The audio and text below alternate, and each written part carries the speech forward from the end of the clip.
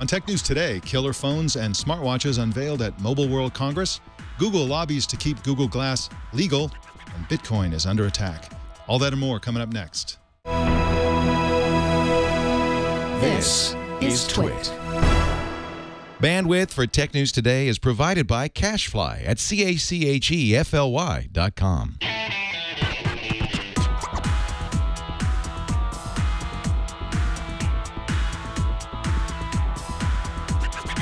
It's Tuesday, February 25th, 2014, and this is Tech News Today. This episode of Tech News Today is brought to you by Gazelle, the fast and simple way to sell your used gadgets. Find out what your used iPhone, iPad, and other Apple products are worth at Gazelle.com. And by Squarespace, the all-in-one platform that makes it fast and easy to create your own professional website or online portfolio. For a free 2-week trial and 10% off, go to squarespace.com and use the offer code TNT2. Welcome to Tech News Today. I'm Mike Elgin. I'm Jason Howell. Tech News Today explores the most important stories of the day in conversation with the world's leading journalists. Our guest co-anchor this week is Natalie Morris, a contributor to the Today Show, CNBC, the Queen Latifah Show, and she's a former anchor for CNET TV. She's also the co-founder of ReadQuick, a speed reading app for iOS. Welcome again, Natalie. Thank you. Good to be back. So this speed reading app is really cool. I've used it, and it's very unusual. Can you describe how this works? Yeah, it's a speed reading app that allows you to save stories either to your Pocket Queue or your Instapaper, or just look something up on the web, and it displays the articles one word at a time. Because when you're reading, a lot of times you sound out the words either with your lips or in your head, and it sort of allows you to not do that by displaying the words as an image. Your body or your brain actually understands that word in that sentence contextually a lot different than if you were to see it as a whole sentence. So I use it to prepare for shows like Twit or Tech News Today because we have a long list of things we need to read, so I can get through it a lot faster. And I use this for long form content a lot. And I still do also, read the newspaper in the old world form. But this is really great for a lot of digital news that you want to get through. The web is so crowded with all of these news stories, and we always feel like we need to see more than we can. So this helps. Absolutely. It feels a little bit like some kind of strange voodoo, because when you use it, and again, I've used it many times, it feels like you're reading kind of slowly. It feels leisurely, but then when you time yourself, it's like twice as fast. Yeah, and it gives you a timer for how long you can complete each article. And, my husband, he goes in the 400s or 500s. I don't do that. I go in the low 300s because I just don't see the need to go that fast. I know I don't feel the need for speed that much. Mm-hmm. So, we don't have an Android version yet. We're working on it. It's just something that we funded in our house because we're both news reporters. And I know, Jason, I'm sorry. They'd get an Android version of this out there. We just found an Android developer, actually. Awesome. I mean, this is just something that my husband and I, made up because we felt the need for it. Because he's a news anchor, and so he goes in the morning and he has to read so many stories to get ready for the show at 4 a.m. It just really helps to get through it faster. Well, awesome. It's very cool. And Thank you. Speaking of reading and doing the news, let's go ahead and get started. Mobile World Congress, of course, is well into day 2. So far, we've seen rumors confirmed and a few surprises. Kevin Toffel is the mobile editor at GigaOM, and he's here to tell us about what he's seen at Mobile World Congress, or from Mobile World Congress. He's not actually there, but we're all watching it very closely. So what have you seen out of Mobile World Congress so far that has impressed you the most, Kevin? So, there's a lot going on at Mobile World Congress. It's no different than any other year. But I think the big stories here, or the biggest advances in terms of devices, are the Nokia X Android phone that's kind of bridging the gap between Nokia Asha phones and Microsoft's Windows Phone. Everyone's wondering, is Microsoft going to keep this or not? I certainly think they will. And I think it's a good move for Nokia to do this, because it gives people in emerging markets a way to experience the Microsoft brand and experiences that they wouldn't otherwise have. And when those folks are ready to go up to a bigger smartphone, a better smartphone, that's where Microsoft steps in and says, hey, try our Lumia Windows phones. So that's definitely one. And then, of course, the big news is the Galaxy S5 from Samsung, and has all the bells and whistles as you would expect, of course. But I'm actually more intrigued by the Galaxy Gear Fit, or the Gear Fit from Samsung. Yep. It's a wearable device, and it's actually one that I would wear. The Galaxy Gear, the original one, I was not a big fan of. Too many features, too bulky. But this kind of is a I'll call it a smartwatch light version. It's got some basic notifications and it's got lots of health tracking things. So I think Samsung is finally starting to listen to consumers who say, hey, you've got too much stuff in your products here. Let's tone it down a bit and make it more useful. And it looks so much different from the other wearables. So it seems like they're really willing to try a bunch of stuff. They're, it's not like their last version of this, of a wearable. So, yeah, that's really interesting. Yeah, I really like the way this looks too. But let me ask you a question, Kevin. It requires a Samsung phone. Is that a showstopper for you? Well, I love my Moto X, so sorry, Samsung, no sale. I'm in exactly the same boat. I have a Moto X. I'm not going to switch to a Samsung device. I probably would have purchased this. And you had mentioned the Nokia X phones. These things fall into the same category. In both cases, here's an opportunity for companies. In the one case, possibly an opportunity met, and the other probably missed, where a company can, by making their, by embracing other platforms, other products, competitive products, you can sort of create a gateway drug into your products. And so, I can see Microsoft, for example, continuing to offer the Nokia X line even as they finalize the acquisition of the Nokia mobile division. And that would be a really smart thing to do. And I could see Samsung opening this thing up to work with all Android phones and maybe even iOS phones. That'd be really smart. But I don't, it doesn't look like they're going to do that. And they certainly haven't done this kind of thing in the past. Don't you think that's a huge missed opportunity? I would agree with you. I'll give them a pass on the Galaxy Gear, which came out in the fall. That only worked with Galaxy phones, mainly because it needed Bluetooth 4.0 low energy, and very few Android devices had that at the time, except for Samsung's own. But that scenario has changed by and large. Our Moto X, as Mike, has Bluetooth low energy. I use it with my Fitbit Force, for example, works fine. So I agree with you. Samsung is missing an opportunity to expand the product availability across or outside of their own lines. And we've seen companies that release a new product that only pairs with their thing. We saw this a lot when companies were doing sort of tablets to phones, or what was the one that had the tablet that then came into the keyboard that worked with the phone, and that never works, right? Yeah, that's what. Say it again, Jason. The pad phone by ASUS. The pad phone, right. So we've seen that before, but you notice that there's no price yet for this Samsung device. So they could be thinking of bundling this together. So you buy it with the phone and it's so much cheaper because of it. That's never worked as a pricing model before, because it's not the incentive that consumers use. Like, oh, I was going to get this one, but because of the watch, I'll get this one instead. It has to be a standalone product, I think. Although Incitatus, I think how we say his name in the chat room, points out that if and when Apple releases their smartwatch, it will only be iOS. So we have to slam them together for this. Like, Apple will do the same thing. We know that, right? Yeah, but in the Android world, there are a lot of other Androids out there. What I wonder, versus Apple, in the Apple world, where it's just iOS devices, it's a very limited number of devices, so it kind of makes a little bit more sense in that regard. But I really have to ask myself about Samsung's strategy in all of this. I understand where they're coming from. They really want to play the same game that Apple is doing with their iOS devices and say, well, hey, you're in the Samsung ecosystem, so you're going to be so excited about our products when you own one that you're going to want all of them.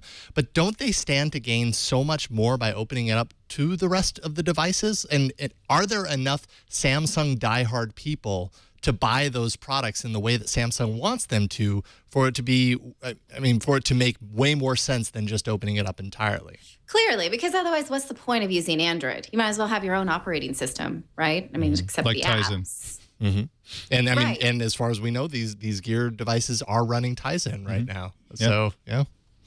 It's pretty astonishing. Another weird trend, not weird, I think it's actually kind of a cool trend among the major providers, is water resistance and waterproof devices. Of course, the Samsung is water resistant, dust resistant, and Sony launched their Z2 phone and tablet, which are both waterproof. And in fact, Sony has been offering waterproof phones for a while, and they show.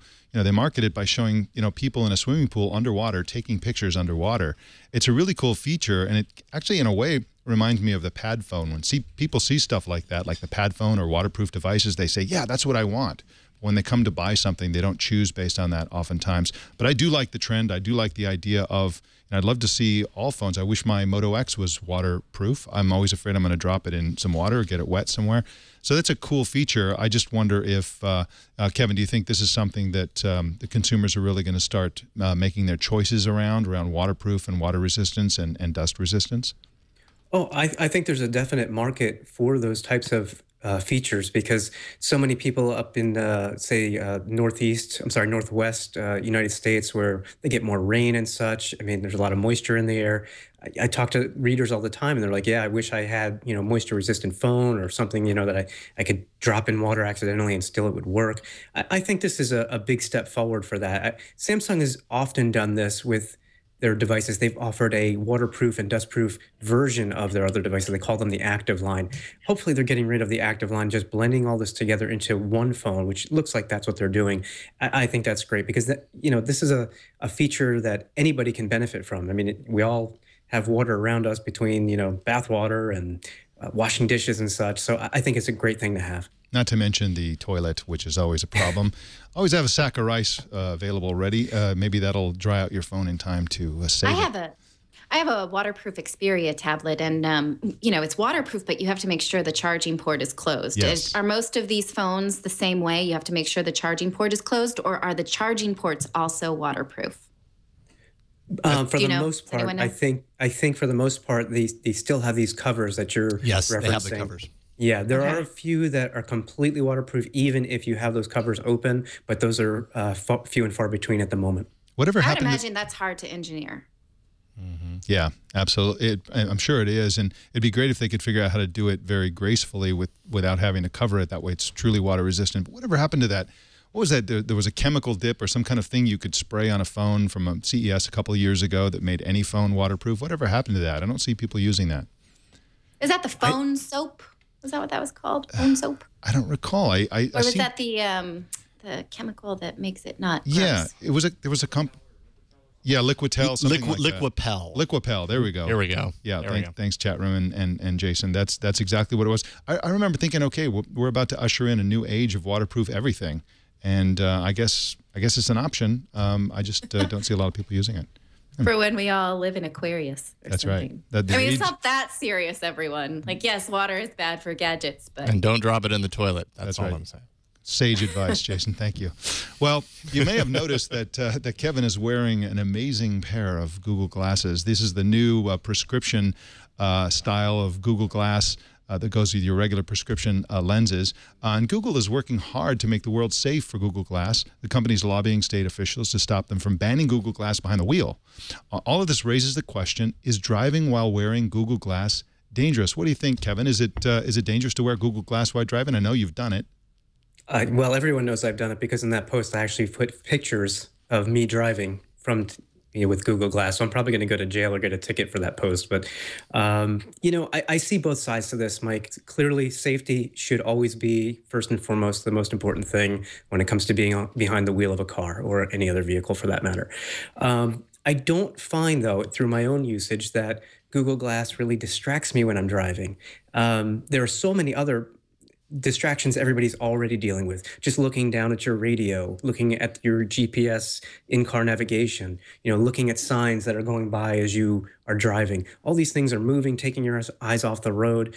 I have a choice to interact with glass when I'm driving or not. And I mean, somebody had said it best. You can't legislate common sense, and common sense dictates don't go down the rabbit hole of glass and looking for more and more information from it while you're driving. You need to be a responsible driver at all times, no matter whether you're wearing glass or not. Okay, but in your post, you talk about how you are for legislation that restricts texting while driving. And isn't that, in a sense, legislating common sense? Like, you should not text while you drive. A lot of idiots do it. Sure, and it's a fair point, and it's one that it's actually something I used to do quite a bit of, and I'm glad that I no longer do it. And I don't do it because it's the law. I do it because now it's smart. That's a fair point and a fair question. I think there's a difference between smartphones when you're driving and Google Glass when you're driving, and I think it's something you can't appreciate until you've actually driven using both. Having said that, When I used a smartphone while I was driving, again, it's something you have to reach for, something you have to look down. Then you've maybe got to unlock it. You have more interaction points that are distractions, as opposed to glass. To send a text, it's voice centric. So I don't really need to be unlocking devices, going to the right app, and doing things like that. So I see this as less of a distraction, and that's why I said, I can understand it why we've legislated it on a smartphone. But can we also think of this not from a technological standpoint, but from a neurological standpoint? There's plenty of research out there that says the human brain just is not good at multitasking. And that's a virtue that for some, it's not even a virtue. It's something we considered a virtue at one point in time, which I don't think we should. So can we sort of wrap our brains around all of this information while we're doing something that is very dangerous? And you can take other people. I'm not trying to lead the witness here, and obviously You're badgering the getting witness. Fired up. I'm sorry, I'm getting fired up about it, and I don't mean to be so partisan, but a car is a dangerous thing. You can kill my family with it, right? So why are we being so capricious about something that may or may not be dangerous if it can be dangerous? No doubt about it. And I don't think you should apologize for feeling passionate about it. We should be discussing that. That's kind of the point of why I wrote the post. I mean, yes, I put my own perspective into it to share that perspective, but I think this is a conversation that needs to be had. And I spoke with Google earlier this morning, and they agree. They want to be part of that conversation. There's no question it can be distracting. I'm not going to argue that, but I would argue that there's so many things that are already in cars that can be equally as or more distracting. So how do we determine what is or isn't distracting when driving? Are we not going to look at our speedometer anymore, even with a heads-up display for speedometer? Yes, I think that's better, but really, glass is a heads-up display as well. So where's the difference? These are all great questions. But what is the point in banning it now? Isn't there some kind of unconscionableness about it? Like, we don't know, it's not out there enough, so we don't need any legislation. When it could, even if it saves one life, is that not enough? Believe me, I'm all for saving as many lives as possible. I think part of the issue here is that glass itself is a new paradigm. It's a new device. And yes, we should question if it's distracting. Yes, we should question if there needs to be legislation. My take is it may be too soon for that, because as Google has said, you guys are trying to legislate a product that's not even commercially available to everyone. It may change. It changes every month based on the functionality with their software updates. And actually, in my post, I did say I would love to see a technical solution to this problem, just like on the Moto X that we referenced earlier in the show. Yeah. I've got a great technical solution for that with the Moto Assist. And what that software does is it says, hey, I'm smart enough to realize that Kevin's driving right now, so I'm going to shut off all notifications except for any incoming calls or texts from his family. Yep. And when those come in, I'm going to actually speak those aloud. So I would actually like to see something like that looked at first before we just blanket summarily dismiss glass. Yeah, that's a good point. I agree. The case in favor of Google Glass goes something like this. There are apps coming out already, even though Google Glass is not available in the market, that can save lives. For example, there's one glassware app that if you nod, as if you fall asleep, you nod forward, the motion detector in glass will zap you with the bone conduction and wake you up and flash an alert saying, hey, it looks like you're falling asleep, pull over. There's another app that will alert you to upcoming hazards and things in the road. And yet another point to be made is that one of the built-in basic functions of Google Glass is turn-by-turn directions. Now, people already use GPS in their cars, either mounted in the car, oftentimes on the dash. Sometimes they use their phone. Sometimes they hold their phone. Sometimes it's in a cradle. When you use navigation, again, this is very common to use navigation, turn-by-turn directions on a phone or a device.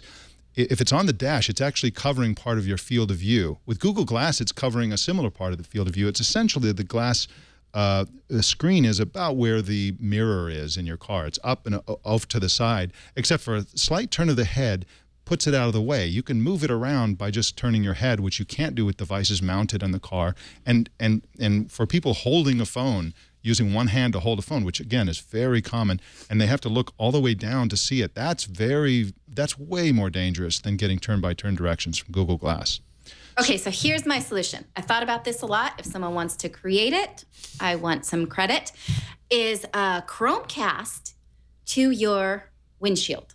And then you get that directions right there. What do you think? So a heads-up display on the windshield. Yeah. Do you like it? I like it. Okay. All right. Someone so go make it. we recorded this, so this is out there. This is like first prior, whatever it is in the patent You put world. your Chromecast right in your cigarette adapter, and then you got the turn-by-turn directions right on your windshield, and you don't have to look down at anything. I'm not even sure Google has thought of Chromecast in the car yet. Yeah. You could be the first, Natalie. Yes. I'm a genius. Yeah. The only My downside is $1 million idea. the only downside is somebody's going to put Flappy Birds on that windshield. That's right. And You the just other know it. the other downside That'll is get hacked. the other downside is they're already using the Google Drive brand. Too bad. That's true. Well, we're going to talk in a second about Bitcoin and all of its many troubles. But first, I want to tell you about Gazelle. Well, actually, before we go to that, I want to say goodbye to Kevin. You were with us with two stories, and I appreciate you also showing us your Google Glass. But thank you for your insights on both of these stories, Mobile World Congress and Google Glass while driving. Everybody should read his article on Google Glass while driving. It's really fascinating. So thank you for joining us, Kevin. My pleasure, and everybody drive safe. Yes. You can find Kevin, of course, at gigaohm.com and on Twitter at Kevin C. Toffel. That's Tofel, again, on Twitter. Well, I'm going to tell you about Gazelle because this is a fantastic company. They will buy your used gadgets. Why would you want to sell your used gadgets? So you can buy new gadgets. And it's also environmentally friendly because they put those gadgets back into circulation, which means that somebody doesn't have to buy a brand new phone somewhere, which means a phone doesn't have to be manufactured, which reduces theoretically the number of phones that are manufactured, and that's better for the environment. So how do you use Gazelle? Well, it's very simple. You go to gazelle.com, that's Gazelle.com, find the item that you have that you'd like to sell. Just simply say if it's in good condition or broken or cracked or flawless or whatever, and then they'll put up a price there. You can see that $270 for that one device on the screen if you're watching. And they will honor that price for 30 days. That means that you don't have to worry about that. Of course, these devices always reduce in value over time because they're getting older, but that price is locked in for 30 days so you can take your time. They'll send you a free box in most cases. Simply put it in the box, send it back, and they will pay you.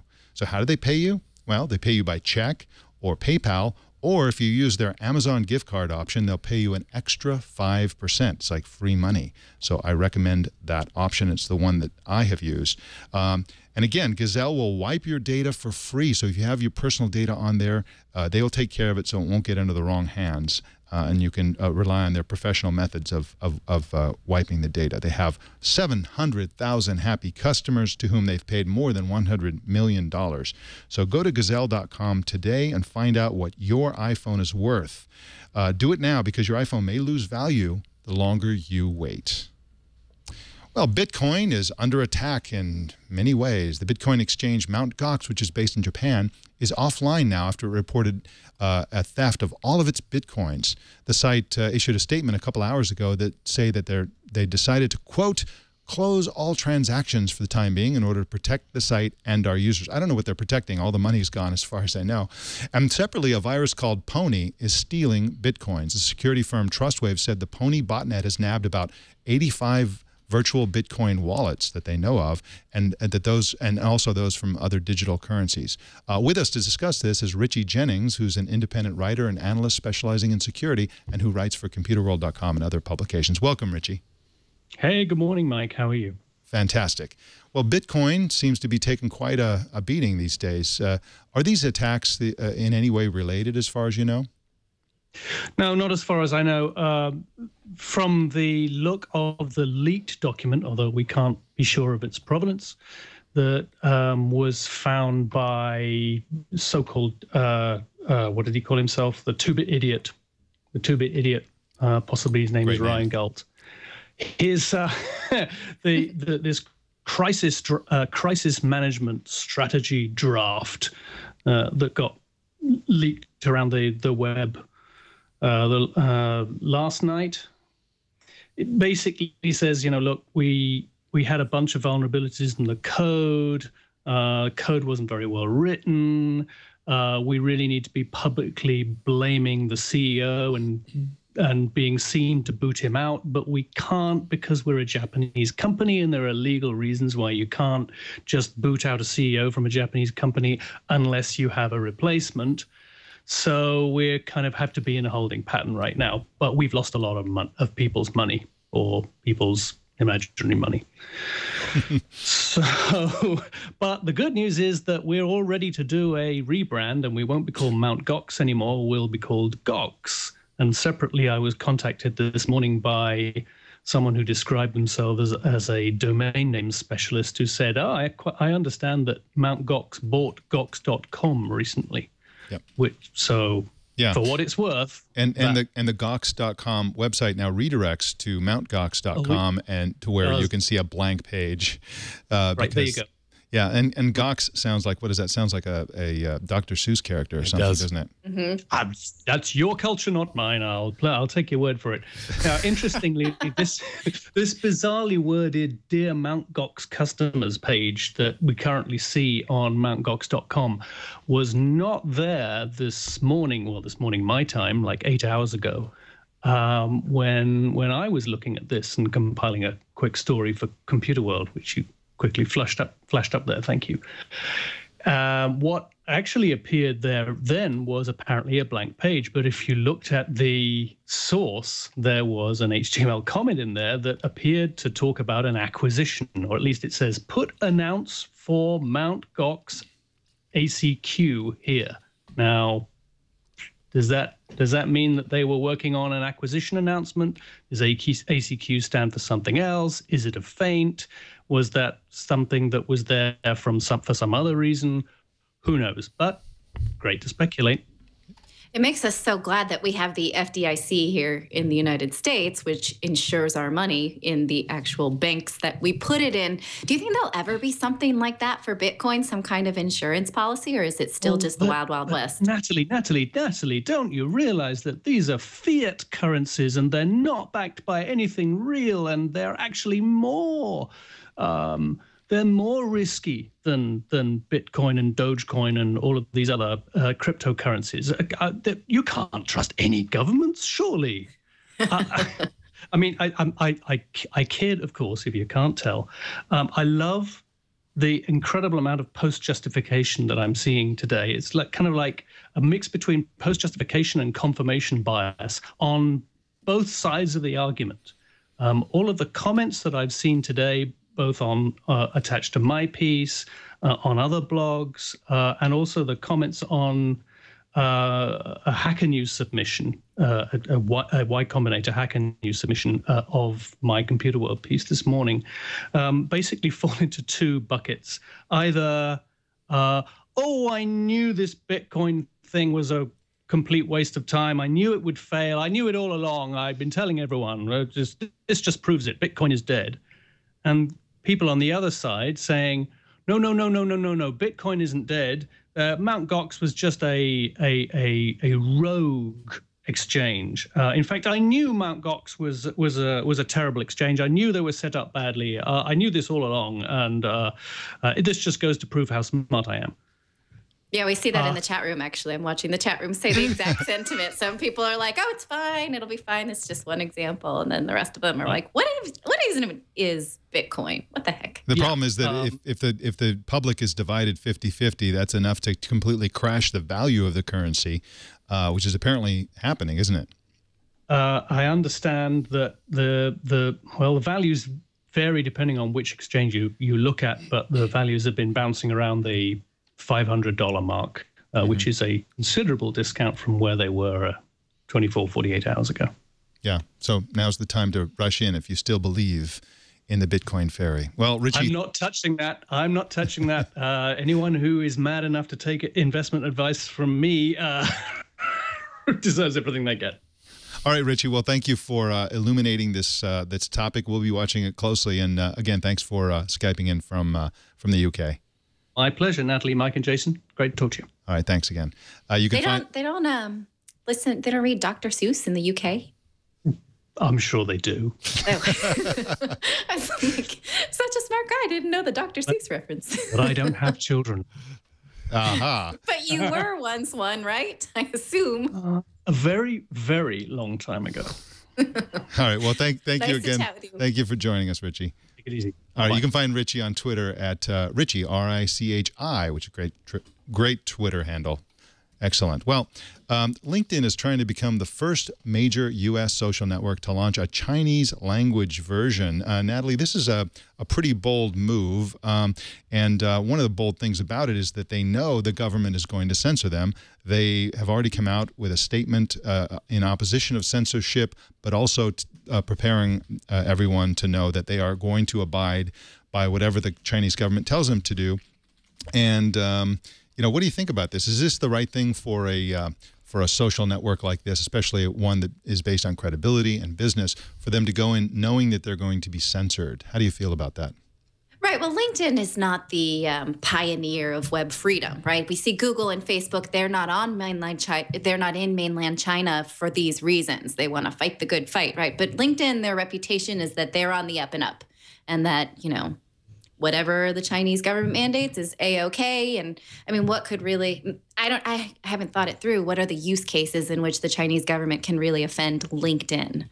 What are they trying to share on there that's, like, they're not going to be fighting the fight to have breastfeeding pictures on there. Like, who does that on Facebook? Maybe someone who runs La Leche League. I don't know. Yeah, who knows? Well, the CEO, Jeff Weiner, has basically said he doesn't know what the nature of this government control will be. They do believe they'll be able to double their user base. They're hoping that the site will attract 140 million Chinese professionals, and that, again, would double the size. He didn't say what time frame that they were hoping for. But, of course, as you pointed out, different companies have different responses to censorship. In China, Google moved its servers to Hong Kong because of concerns about censorship and cyber attacks by government-related groups.